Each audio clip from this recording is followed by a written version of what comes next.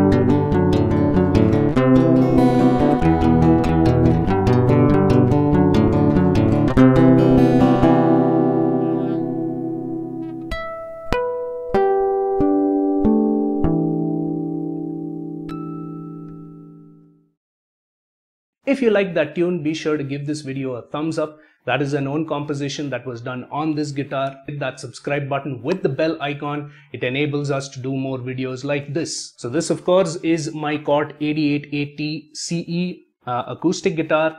I picked this up from the used market about 6 months ago. At the time it was retailing for about 15,000 rupees. I picked it up for 10,000, which included the guitar itself, a soft case for it, and this Dunlop cleaning system, which is pretty cool because that's kind of expensive on its own. I've got to highlight that the used market of recent times, especially on the social media like Facebook, has become quite the place to get good instruments at great prices. So if you're in the market for an instrument, be sure to check out the classifieds, the used market, and the social media. So this guitar of course comes in the natural satin finish, which essentially is a spruce top with a matte finish so that it doesn't leave any fingerprints.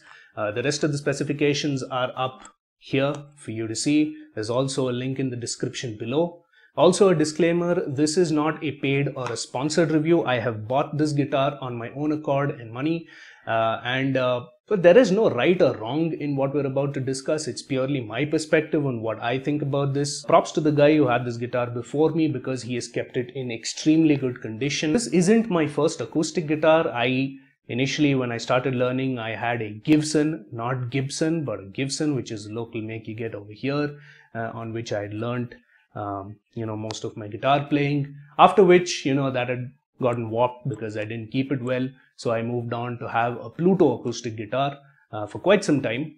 And since we moved on to electric guitar, I sort of held on to that. But of course, over time, I decided to get a good acoustic guitar because firstly, a guitarist should have an acoustic guitar. It is an extremely good and important platform to get your practice and playing right. And sometimes it's all about just being unplugged. I personally like playing a lot of fingerpicking, classical style. I'm not the biggest fan of a nylon string guitar because the frets are a little more spaced, and since I'm used to this and switching over to electric guitars and all that, I feel kind of comfortable playing it on steel string.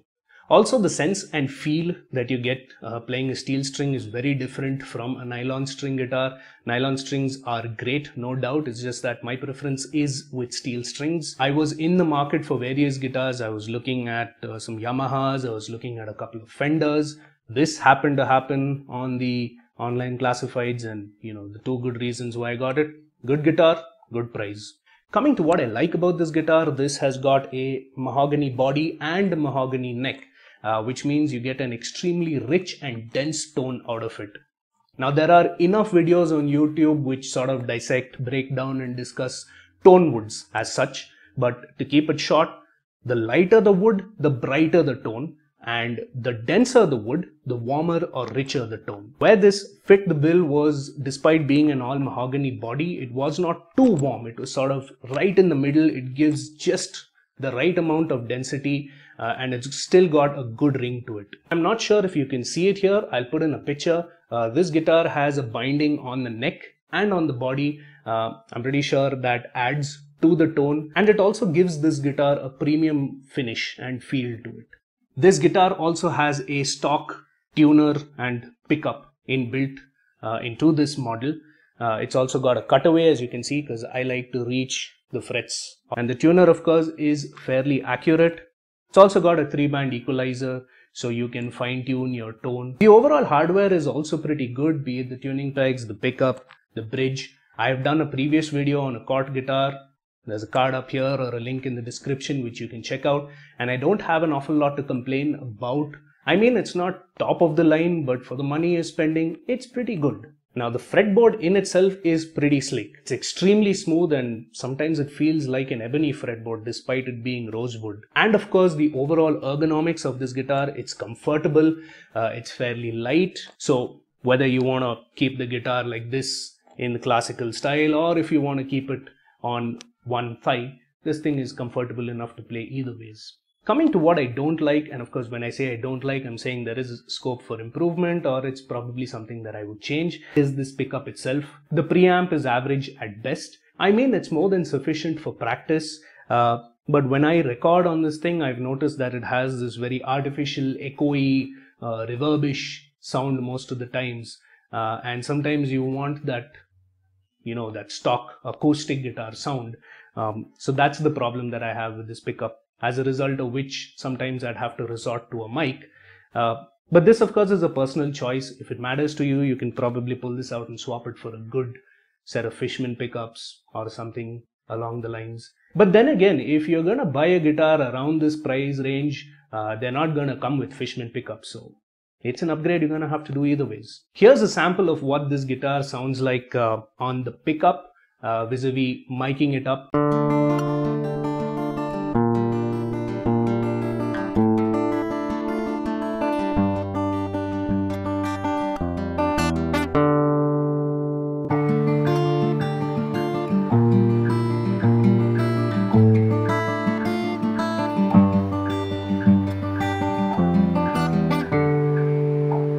That, of course, is what it sounds like. This is a completely stock guitar. However, keep in mind that I have changed the strings on it. I'm using the AD880ce phosphor bronze strings. So final thoughts, is this a good guitar? Is it worth the money that you're spending on it?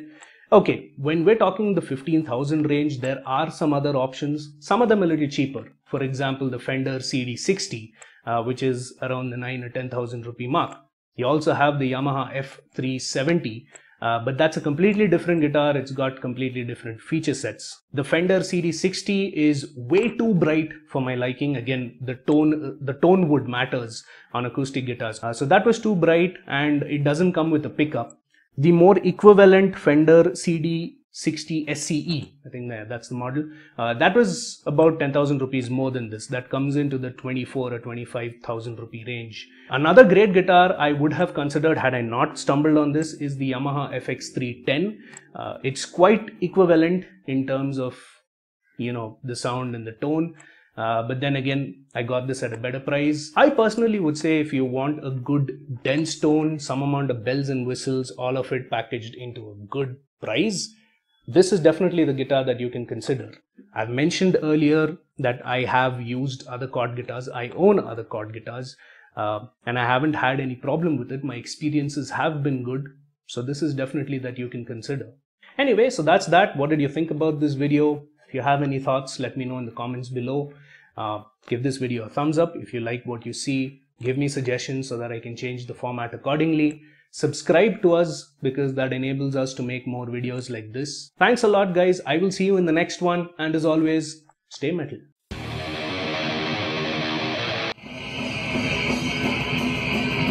We are dehydrated. Watch TUGGtv.